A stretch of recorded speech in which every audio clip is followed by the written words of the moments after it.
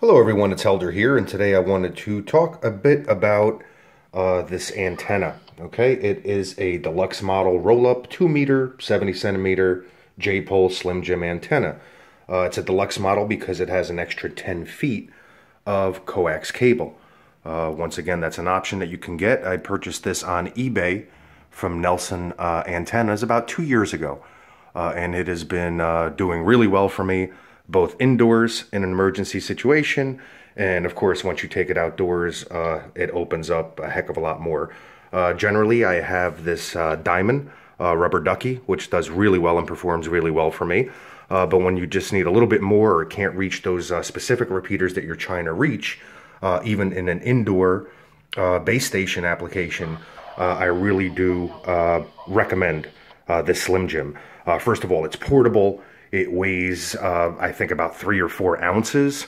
Once again, the connector, I have an SMA connector because that's what I need here for my Yaesu VX8DR. But once again, you can get whatever connector. You just have to email Nelson Antennas your specifications, and he'll make that for you. But with our members that are just getting into ham radio with, of course, a little bit of nudge from me, this is actually working out really well because of all the factors.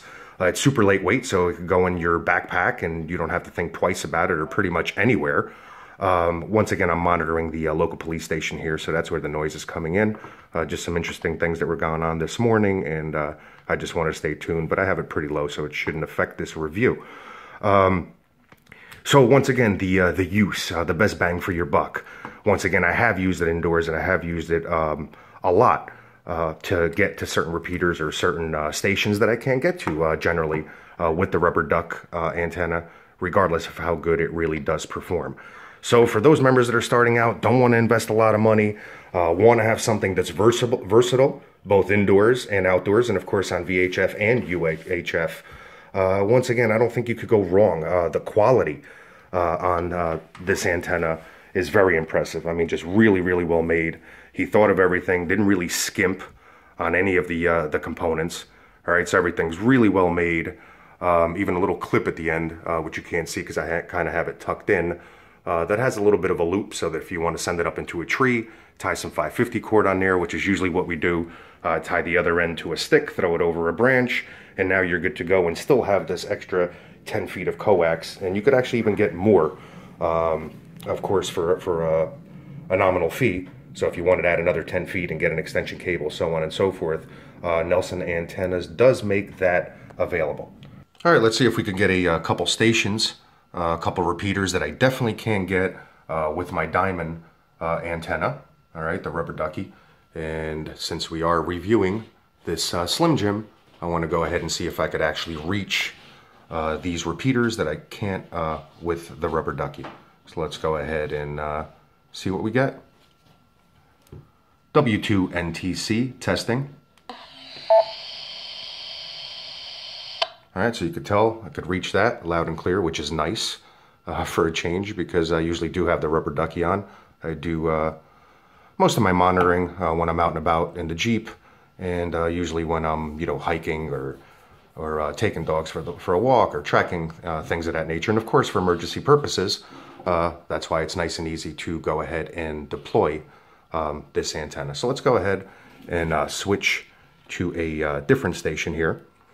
So another one here, station number 7 is another station, another repeater that's 20 some odd. Once again, I'm monitoring everything here on Repeater Book to see what the actual distance is.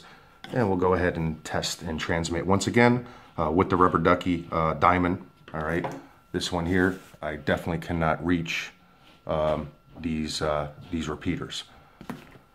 So just for the purpose of this review, W2NTC testing. VHF repeater. Okay, so we could tell you could reach that one. 2:46 p.m. Good stuff. Okay, we'll give one more a try. Number 15 here on my... Engage that time. Oh, there's somebody there. And this one I think is located actually in Newark, which isn't that far from here, but I definitely cannot reach it once again with the diamond, with the rubber ducky, and we'll go ahead and try and reach it with the Slim Jim.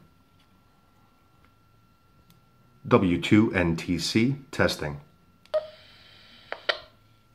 Okay, so we got that one through. So 3 for 3. All right, we could do this for a heck of a lot longer, but I'm not going to bore you and or waste my time. So once again, hopefully I got the point across, especially to our newer members that have been asking me questions about antennas and inexpensive ways, and of course more versatility, more bang for the buck. And once again, this is just the beginning. If you do decide to get into the hobby and not just for emergency purposes, what a lot of my Elmers tell me, or the people that are helping me and teaching me, is that I'll end up having an antenna farm pretty soon. So that seems to be like the running joke. And little by little, the more that I try to maintain the minimalist approach, the more that I tend to collect. All right. So once again, if you're looking for an antenna that's inexpensive, all right, something that you're going to be able to take anywhere because it's so light, you could just roll it up, put it in your pack and kind of forget about it. Put it in your car, put it in your truck. Once again, have it at home, all right, for a base setup, pretty much the way that I have it here. Not ideal, but just imagine if it is working in here for you. Imagine what happens when you do go outside and hang it high and no obstructions. You're just going to bode that much better. All right, but for the purposes that we're testing it here, I just wanted to show you its indoor application. All right, and don't forget that, like we said, the expense, the way that it's built, it's made in the USA. All right, which is another great thing for us veterans that are always concerned and try to support the local merchants. And that's basically it. So that concludes this review on the J-pole, all right, Slim Jim, or J-pole type Slim Jim antenna by Nelson Antennas.